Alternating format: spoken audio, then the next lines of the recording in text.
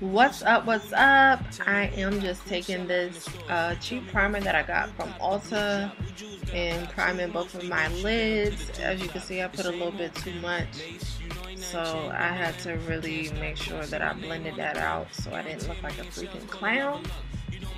And I'm just going to be going in with the shade Bamboo by MAC as a transition color. It's a really soft brown that I use all the time, and it pretty much works well with any colors that I'm using, so I like to use it. And you guys know the drill. Blend. The next color that I am going to be going in with is soft brown, also by MAC. And I'm just putting that in my crease as well, just to kind of darken it up a little bit more, to give it a little bit of depth. And blend.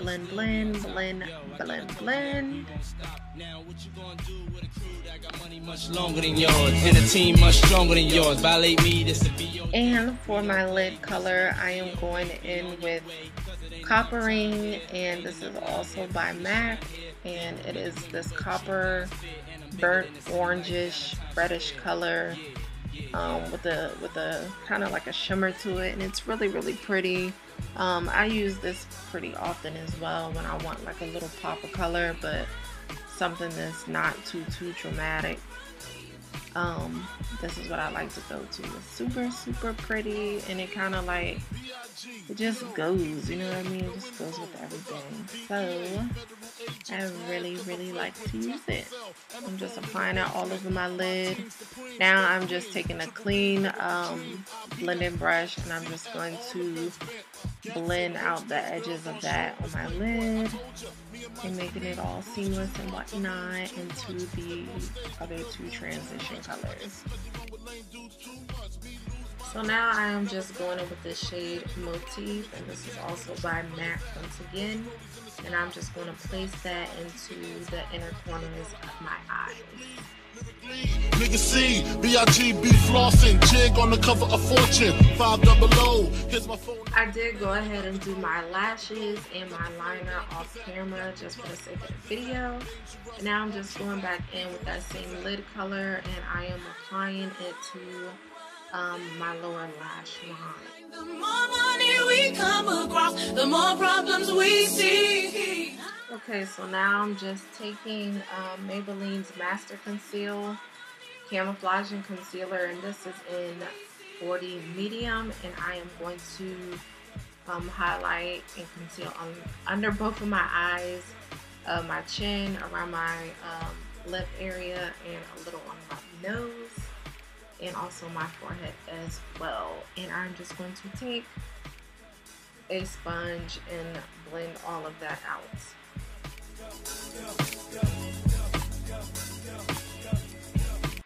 Now, who's hot, who not? Tell me who rock, who sell out in the stores. You tell me who fly. After that, I'm going back in with a lighter shade. This is also by Maybelline. This is the Maybelline Fit Me in the color Sand number 20. Yeah, Sand number 20, and I am just going to repeat the same process.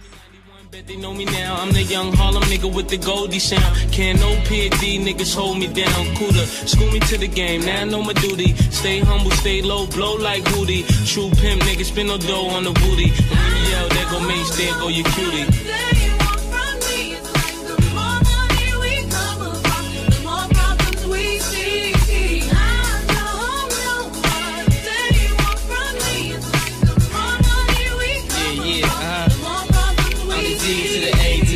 I know you'd rather see me die than to see me fly. I call all the shots, rip all the spots, rock all the rocks, cop all the drops. I know you thinking now when all the ball is stopped. Nigga never home, gotta call me on the yacht. 10 years from now, we'll still be on top. Yo, I thought I told you that we won't stop. Now what you gonna do with a crew that got money much longer than yours, and a team much stronger than yours? Violate me, this'll be your day. We don't play. I like to just go back in after I conceal with my foundation brush and kind of blend out the edges where the concealer stopped, so everything is nice and blended and it's not a harsh transition from the concealer and the foundation. So for some reason today I did this a little backwards, but we just won't rock with it. So I'm using my Wet n Wild contouring palette to give my face a little bit of warmth and a little bit more definition, you know. And I'm just going to set my face with Kat Von D's Lock It Translucent Satin Powder mixed with my Sasha Buttercup setting powder as well. And I'm just going to put those in all the spots that I applied my concealer.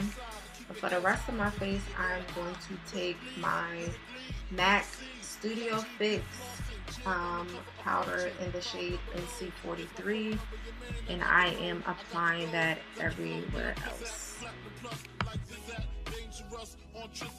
So as I'm dusting off the setting powder, I'm also swiping a little bit of the Studio Fix powder because I don't like that white flashback look, and this kind of prevents that. So I always do it, and you know, I don't have any issues.